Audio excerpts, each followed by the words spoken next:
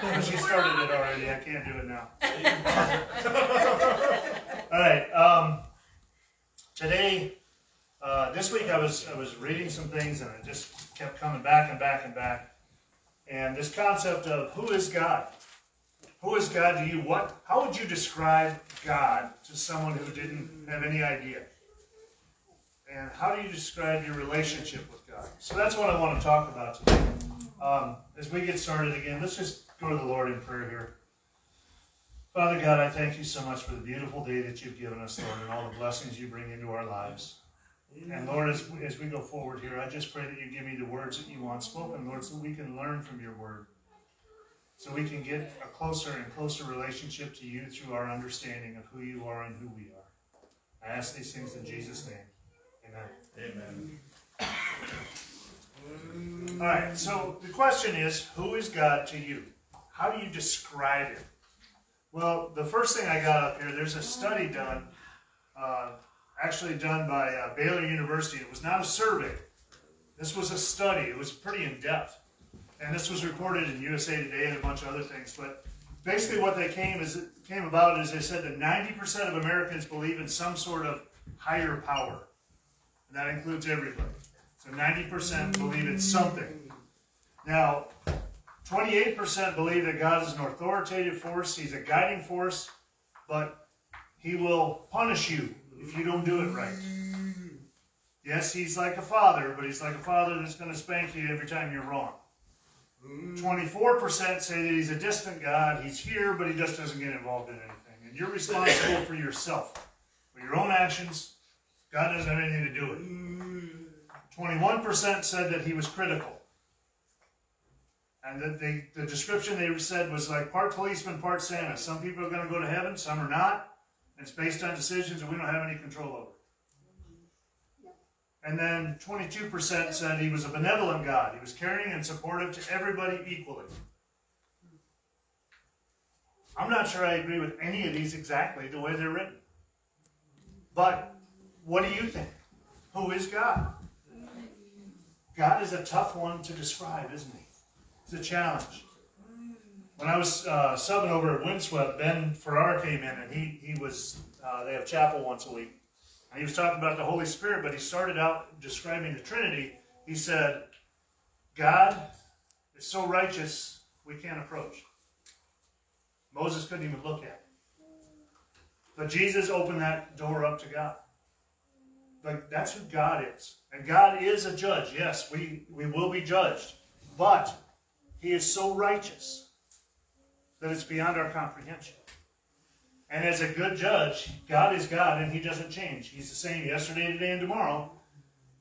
He is a good judge. He is a good God. So he cannot grant exceptions to rules.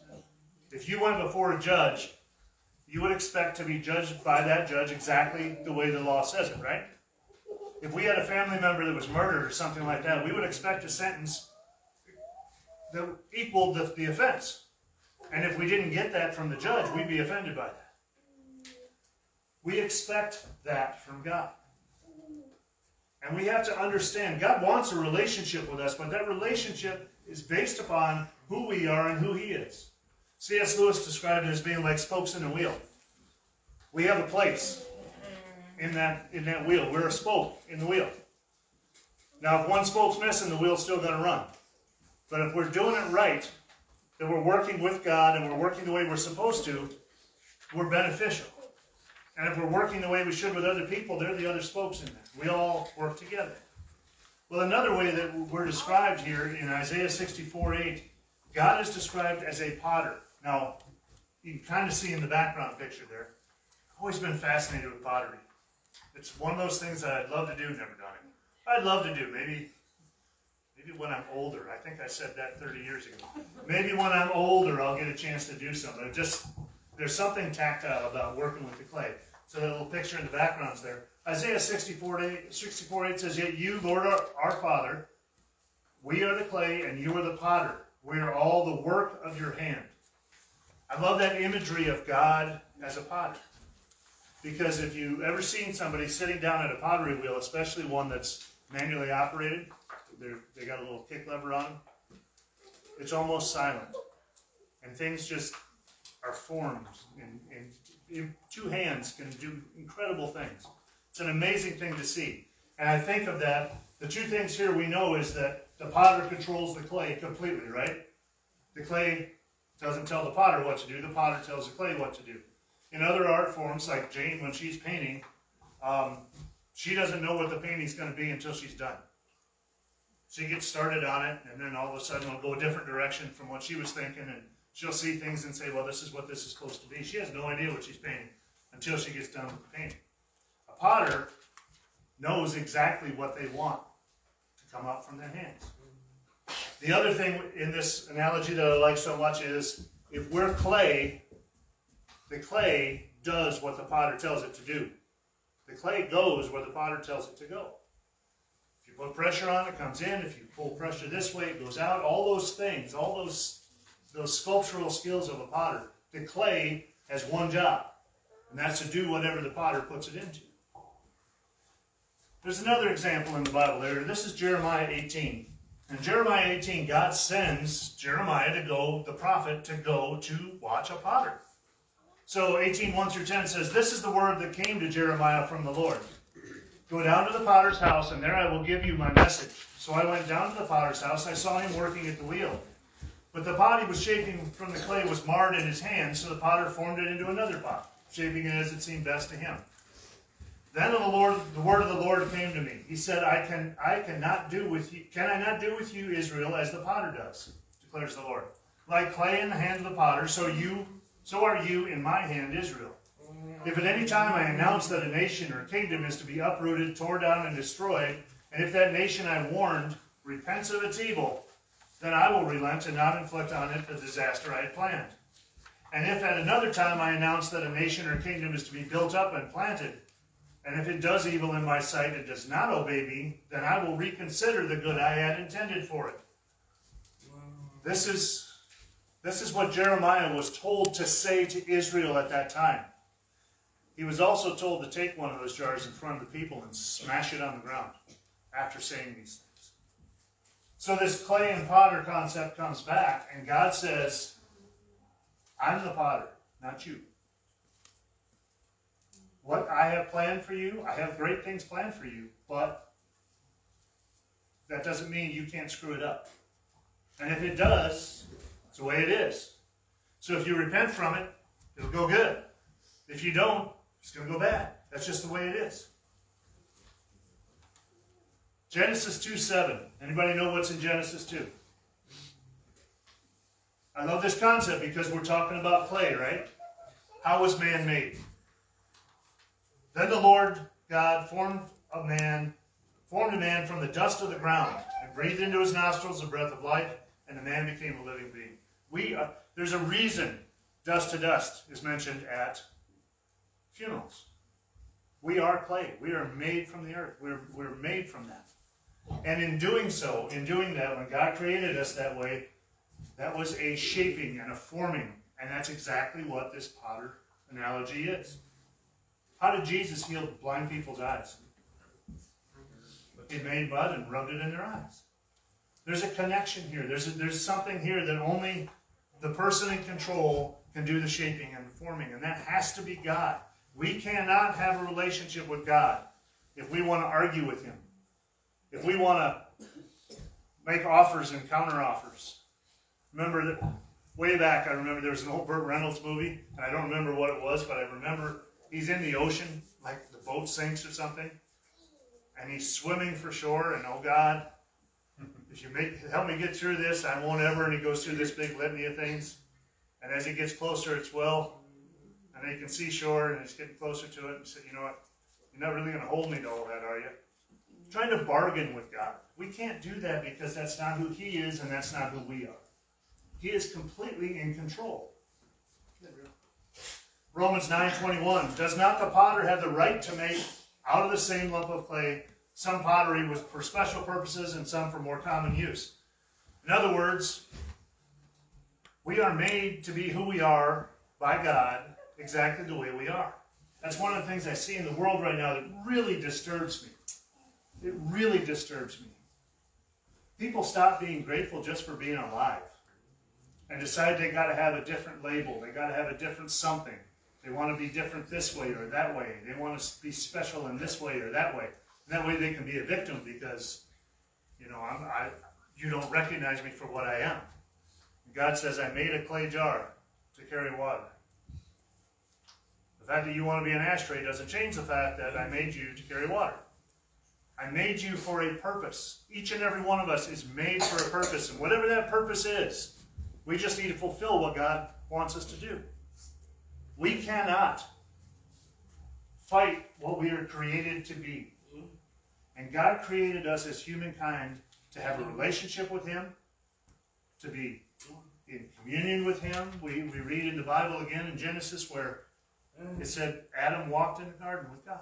That's what He intended. We screwed that up. We willfully went against it, humankind.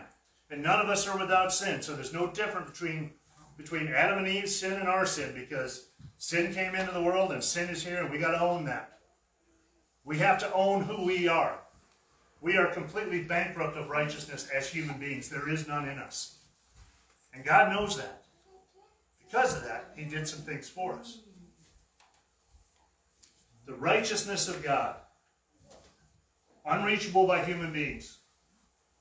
We can never be righteous the way God is righteous. It's not possible. People have tried forever. Anybody remember the Tower of Babel?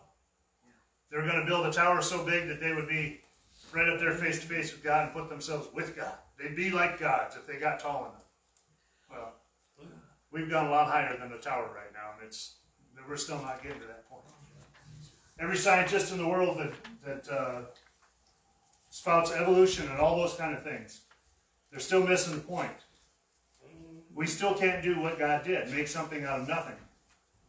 All we can do is take what He's done and observe it. That's what a scientist is for. And true scientists that really seek these things find it too. Psalm 11:7, for the Lord is righteous, He loves justice, and the upright will see His face. Isaiah 29:16, you turn things upside down as if the potter, as if the potter were thought to be like the clay. Shall what is formed say to the one who formed it, you did not make me? Can the pot say to the potter, you know nothing? Now that's obviously ridiculous, isn't it? We wouldn't expect anything else in creation that was made. I mean, I make things with my hands. A lot of us make things with our hands. What if it suddenly turned to you and said, that's not what I want to be? I don't care. I got a hammer in my hand. I'm going to make it what I want to be.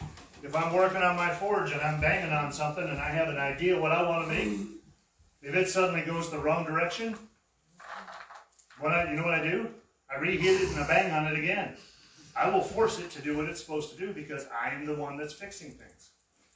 So when He says, we have no right to challenge what God created. We have no right to challenge God. He is the creator. We are just the creation. Okay. Thank you, guys. Righteousness and grace. Here's where the real blessing, here's where God becomes God more than anywhere else.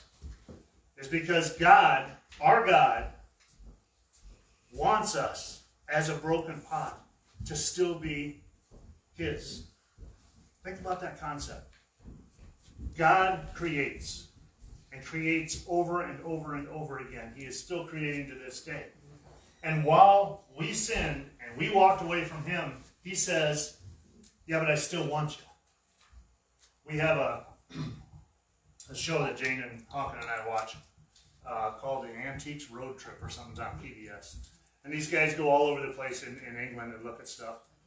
And one of the last episodes we watched, there was this big Chinese bowl, real ornately decorated, very old, but it was cracked. And I don't know how they do it, but they staple it somehow. There's metal staples around the cracks to keep them from falling apart. But it was a cracked pot. I mean, they took it to an auction, got a whole bunch of money for it because somebody realized, even though there was a crack to it, there was worth there. And God's the same way. He understands that even though we sin, He still has value in us. And that's where people, when they're trying to understand God, and all those people on that list I gave you, they don't understand the concept that, yes, God is all-powerful, but also God loves us. And God wants us. Even when we walk away, he wants us back. Now, being a righteous God, he couldn't do that. He couldn't force us. What's the benefit of having somebody in a forced relationship? Okay? Somebody locks somebody in a basement for 20 years, we usually arrest that person. We don't say, oh, isn't that a nice relationship? Let's celebrate the anniversary. That's not a relationship. God's relationship with us was dependent upon us receiving him. We're going to talk about that in a minute. John 3:16 through 17. We always don't go John 3:16. I wanted to throw 17 in too because that's really powerful as well. For God so loved the world that he gave his one and only Son, that whoever believes in him shall not perish, but have eternal life. And then in 17 it says, for God did not send his Son into the world to condemn the world, but to save the world through him. God the judge did not want to hand down the judgment that we deserved. He loved us so much, he said, I don't want you to spend eternity in hell because of sin. I really don't want that. But as a good judge, I cannot rule any other way. There has to be punishment. There has to be a blood sacrifice to cover the sin. That's the way it is. While we are under the new covenant instead of the old covenant said blood for sin, right? We know that. We look at the Old Testament and we see the sacrifices that went on constantly. And that went on over and over and over again. And someone would take a lamb in for sacrifice and it would have to be examined because it couldn't have a spot or a blemish or anything on it. They did the best they could. And God said, you know what? We're going to fix that now. I'm going to start a new covenant with you, and I'm going to send you the absolute perfect sacrifice beyond all sacrifices. It's going to be the last sacrifice that has to be made, and here it is, and I'm going to make the sacrifice for you. God says, I love you so much, I'm going to send my Son so that you don't have to pay the penalty that you deserve, that I have to hand down. Instead of handing my penalty down on you, I'm going to put it on my Son. He's going to take it for you, and he's going to carry that sin, and he's going to take the pain, and he's going to take the crucifixion, and he's going to take all the suffering so you don't have to. Because I love you. Unexpected. That's grace. That is love, and that is grace. Philippians 3:9. What is more, I consider everything a loss because of the surpassing worth of knowing Christ Jesus my Lord, for whose sake I have lost all things. I consider them garbage, that I may gain Christ and be found in him, not having a righteousness of my own that comes from the law, but that which is through faith in Christ, the righteousness that comes from God on the basis of faith. God opened the doorway for us to return to him through his Son. Jesus said, I am the way and the truth and the life. No one comes to the Father except through me. I've had a lot of different people talk to me theologically about a lot of different things, and that is an absolute truth. Without Jesus, there is no way. Period. That's it. And you know what? That's a rule. You don't like it? Doesn't change it. I have kids in school all the time saying, well, this teacher lets me do this and this. That's my room, my rules. God says, my world, my rules. This is the way it is. And Jesus said, but I'm offering, it's not that it's an exclusionary thing for me to say I am the way. Jesus is not saying, I'm the way, the truth, and the life because I don't want anybody to come. He says, I want to open it up to everybody, and there is only one way, and that is because God is God and we are who we are. That's not a passage from the Bible. That's not a statement from Jesus saying, I'm excluding people. That's a statement from Jesus saying, I want you, I'm including you in this relationship with my Father. He can be your Father. People hesitate to understand that sometimes. Because as humans, we don't like rules. You know, there's that old statement, for thee and not for me, right? I said that the other day. I was getting ready to lift weights for the kids before they showed up. I had the gym teacher come in, and I'm lifting ahead of time. It takes me a little bit longer, and it's harder for me to watch them if I'm not. So I come in and I lift early. And she said, where's your spotter? I said, well, that's for thee and not for me. My rule's my house. Of course, I'd be crying out for help if I dropped that 300 pounds on my chest. So righteousness for broken pots comes here. And we have been redeemed. God has redeemed us. And unlike the staples in the old broken pottery, that's not how he redeemed us. Okay, that same pottery that didn't have the staples in it would be worth a lot more money. But because somebody patched it up, because probably some 3-year-old dropped it, who knows? Somebody bumped into it when they were vacuuming and knocked it off a shelf. Whatever happened, they had to patch it. And it wasn't worth as much, still had some worth, but it wasn't worth as much. Well, God doesn't patch us. He doesn't just put a Band-Aid on the problem. When God loved us and He redeemed us through His Son, it was not a fix. It's a new creation. 2 Corinthians 5:21, God made Him who had no sin to be sin for us, so that in Him we might become the righteousness of God. God said, I am sending my Son, and you're going to be new. Not the same, not slightly improved, not patched up. Okay? This is not just a repair job. This is a brand new covenant from a brand new point of view. God's first covenant was through Abraham. He created Adam. Adam sinned. God had to deal with that all throughout the Old Testament. Then He sends His Son, the second Adam. And He says the old covenant was, all right, here's the rules. Here's the sacrifices. Here's all the stuff you got to do. The new covenant is, wait a minute, the sacrifice is done, so how do you live after the sacrifice is done? That's the new covenant. That's what God wants from us. God's not so much involved in what you're actually doing. He wants to know where your heart is. The new covenant is a covenant of the heart. It's a covenant of the Spirit. Okay? There's the letter of law and the spirit of the law. And God says, we're going to go with the spirit of the law now, which is the Holy Spirit inside of you. I'm offering you that opportunity. You take it, it covers everything else. You don't take it, then the law still applies. If the law still applies, none of us can ever fulfill the laws of God. If you go through Deuteronomy and Leviticus and you look at all those rules that were in there, there is no way you can live on this earth and not have a bumble or a mistake somewhere along the line. And if you choose to live by the law, then you choose to take the consequences for failing, and there's no way we can't fail because we are broken pots. It's who we are. But God says, I'm going to send my Son, and I'm going to make a new you. It changes everything. 1 Corinthians 1:30, it is because of Him that you are in Christ Jesus, who has become for us wisdom from God, that is our righteousness, holiness, and redemption. Jesus brought those things. Matthew 6:33, Jesus says, but seek first His kingdom and His righteousness, and all these things will be given to you as well. Jesus points us right away to God and says, first, seek the righteousness of God. If you seek that, you will find it. Seek that first. Make that your priority. Make that the number one thing in your life. If you can seek that, if you can seek that relationship, think about, guys in the room, how hard did you work to catch the one you caught? I mean, I know I had a butterfly net and I had my running shoes on to grab a hold of Jane. I was batting outside my average. But it's one of those things. We put a lot of work into a relationship. And those of you that are young don't necessarily understand this 100% yet, but you will someday. After years and years and years in a relationship, you learn to go through the good times and the bad times and all the stuff in between. And you come back to that core love that's in the middle. That core that's in there. And that's what God gives us. If we seek Him first, we get to the core, and that's where that relationship comes.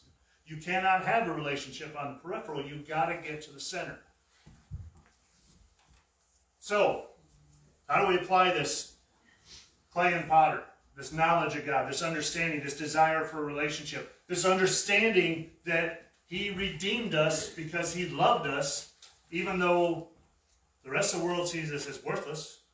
We might even see ourselves as worthless. But God says, oh no, you are of value beyond compare. I value you as enough to send my Son to suffer. So we know the relationship. Luke 10:27, when Jesus was asked, what's the greatest commandment? If you know your relationship with God, He said, love the Lord your God with all your heart, with all your soul, and with all your strength, and with all your mind. Wow. That's first.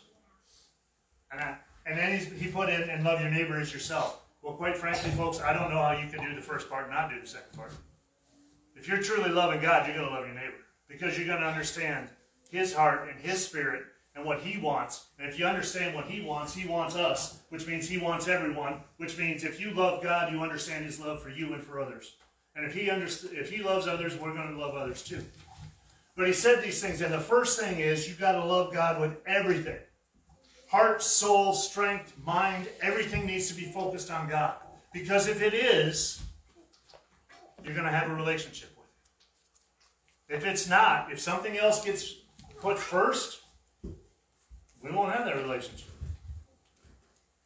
That's where Jesus came in later and said, there will be many who say, Lord, Lord, didn't I just do miracles in your name? And Jesus will say, I didn't know who you are. We don't have a relationship. We never spent any time together. You never focused on what I was trying to tell you or say to you. You did your own thing and tried to put a gloss paint over the top, but that's not what's under it. Step 2. Okay, know God for who he is and who we are. Step 2, once you do that, then you have to accept the grace that's offered because of what God wants to give you. God wants to save you from yourself. To save us from sin is to save us from ourselves. And to do that, we have to surrender that self and say, I don't want to be that person anymore. We have to say, I can't change it. And we have to say, you can. Knowing God is God and we are who we are, then we go to God and say, okay, I'm going to turn it all over to you. I can't do it. The pot can't fix itself, ever. A potter, when they're making things on the wheel, well, eventually they'll cut it off, they'll do all sorts of things. Until that clay gets fired, even if it dries out, they can reuse it. Even if it dries out, they can rehydrate it, work it up again, and use it again. Once it's fired, once it's put in a kiln, there's a chemical change and you can never use that clay again. Either it's what it was made to be or it's trash. That's it. You can't fix it. God is the only way that we can be redeemed. And that redemption comes not from patching, but from fixing. And we have to accept this. Ephesians 2, 8 through 9, for it is by grace you have been saved through faith. This is not from yourself. It's a gift of God. Not by works so that no one can boast. By grace you have been saved through faith because God loves you. God says, I love you. Will you accept my love? That's it. This is where it's so simple that it confounds the wise people. They want a challenge. They want us to have rules. They want us to have, but you have to know. God says, I love you. Will you accept my love? If we truly know God, if we truly understand him, and we truly accept him, that's grace. And that's salvation. Now, I can teach any kid in this school, or in the school, I can teach any kid in Sunday school to recite the right words. You ask them, they'll spit it right back at you. Of course they can.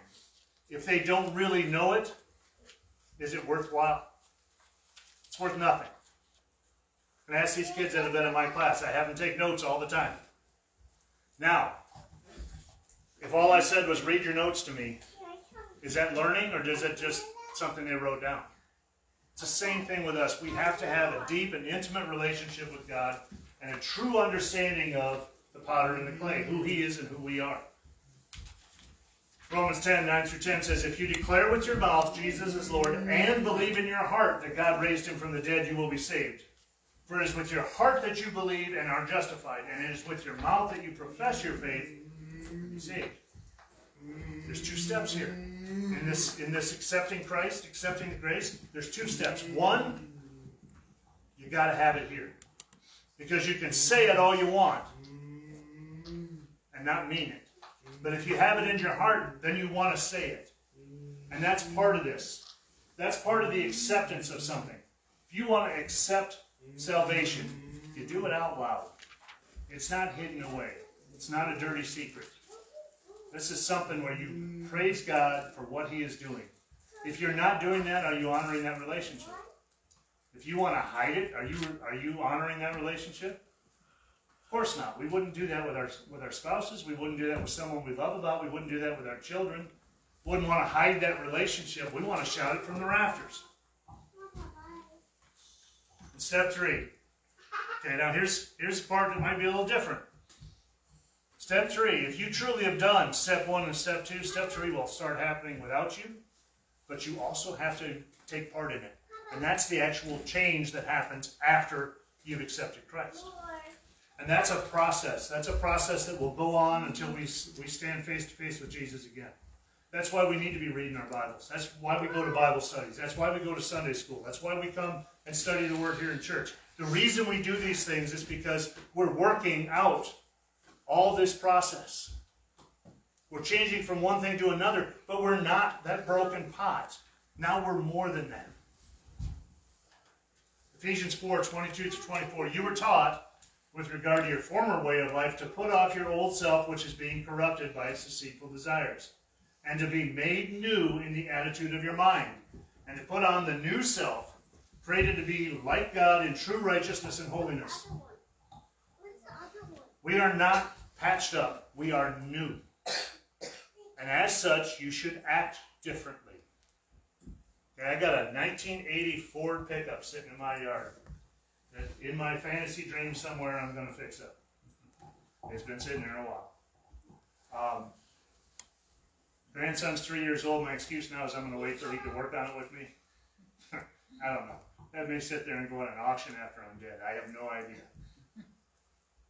But I guarantee one thing. No matter how hard I try, that will never drive like a brand new pickup. It just won't. I'll try, but it won't get there. I can't fix it. Just like I can't fix myself. God has to do it. And when it happens, we're brand new. Okay, we got the new car smell right off the bat. Think about that. Right from the beginning, we're different. And we're supposed to live different and act different. Be different. Not supposed to stall at every stoplight. Not supposed to drive at 2 feet to keep it from dying. All those things my old truck did. 2 Corinthians 5:17-18. Therefore, if anyone is in Christ, the new creation has come. Period.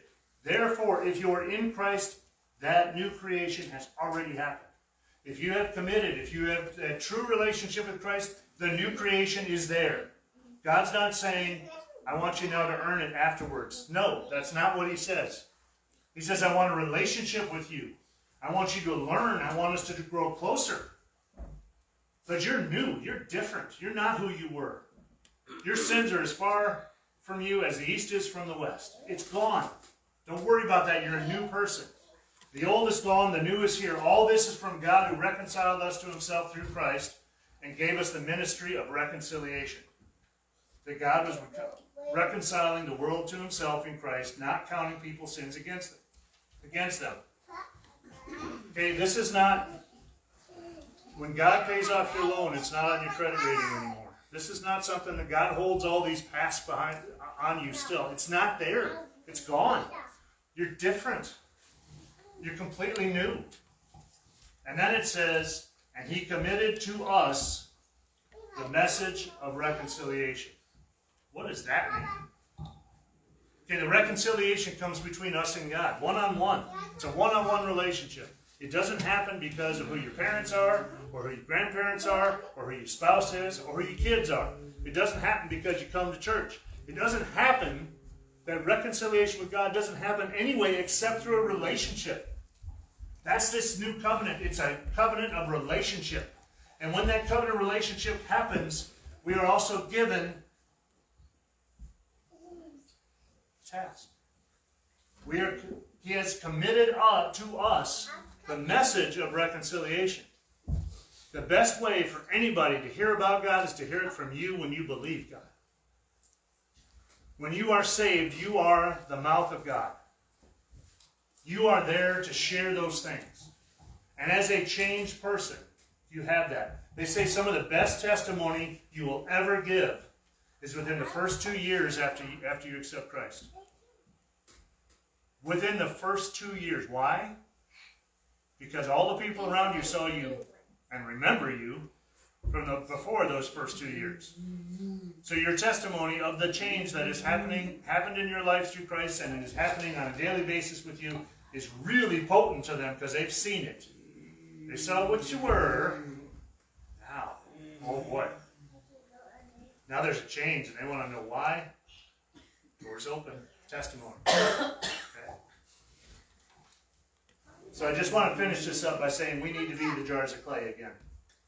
So 2 Corinthians 4, 5 through 9 says, "For what we preach is not ourselves, but Jesus Christ as Lord, and ourselves as your servants for Jesus' sake. For God, who said, 'Let light shine out of the darkness,' made his light shine in our hearts to give us the light of the knowledge of God's glory displayed in the face of Christ." God's glory displayed in the face of Christ. Next week's sermon is already in my head from that one sentence. But we have this treasure in jars of clay to show that this all-surpassing power is from God and not from us. We are weak on purpose. We are weak on purpose. Okay? We don't do this at our house. It's not something Jane does or wants. If she did, of course, I'd give it to her. But we don't have a china cabinet. Everybody remember Grandma's china cabinet? The you don't touch them's right there. Somebody really special came over and they got the fancy china. Another old PBS show Pete loved was Keeping Up Appearances. A lady named Hyacinth would bring out her hand-painted periwinkle, whatever British cups, if it was really special. We don't bring them out every day because they're fragile. That makes them worth something because they're fragile. Guess what? We're fragile. We're the fine china. We're not Corelware, all right? We're not dollar store coffee mugs. We're fine china to God. And when we understand that, when we understand that we are fragile, that we are weak, we can allow him to be strong. It's not until we allow our weakness to show that we can be strong. And when we allow that weakness to take control of us, when we allow God's strength to be in charge of, not my own, then it says, we are hard-pressed on every side but not crushed, perplexed but not in despair, persecuted but not abandoned, struck down but not destroyed. No matter what else happens, we're indestructible because we are clay in the potter's hands. So no matter what happens in the world, no matter what happens in our worldly relationships, no matter what happens if persecution were to come upon us, no matter what happens to you, no matter how they break your body, they cannot break your relationship with God. And in the end, which one's worth more? What do we want? Who is God? Let's pray. Father, I thank you so much for this opportunity to gather together, Lord, and to get into your word. And Lord, I thank you so much that you love us. That each and every person sitting here right now can know that you fully love us, unconditionally, completely, without exception. We know that because we know that you sent your Son. And we know that your Son died for us. And we know that your Son was resurrected for us. And in knowing these things, Lord, we come back to that relationship with you, and only that way. And all of that is grace, and all of that is love, and all of that is from you. And without you, Lord, we're absolutely worthless. We're nothing. We're nowhere near what you want us to be. But you make us new. And Lord, we are grateful for that. We are grateful for our salvation, Lord. And there are times when we stumble. And there are times when we fall back. And we try and be who we were instead of who we are. Forgive us those times, Lord, and help us to understand that so that we can come more and more into your grace. Lord, I ask these things in Jesus' name.